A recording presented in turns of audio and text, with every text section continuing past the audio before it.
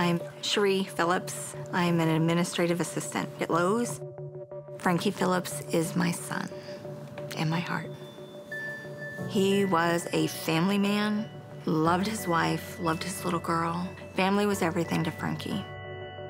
He was in the Army, Staff Sergeant. He got a lot of awards. He had a really nice breastplate of medals. But he wasn't one to boast about what he did. He didn't feel anything he was doing was any more special than anybody else working. That was his job. He served Afghanistan, Iraq.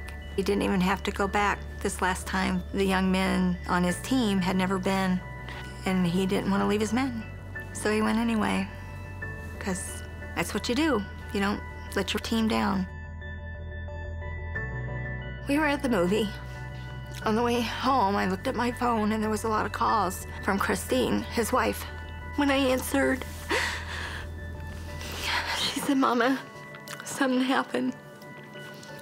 You go through the motion, you go through the, this couldn't have happened. Not to Frankie. He could live through anything. He didn't." I do believe that he's here with us, and he watches over us. And now, Jimmie's gonna have his assistants, and Jimmie's gonna win.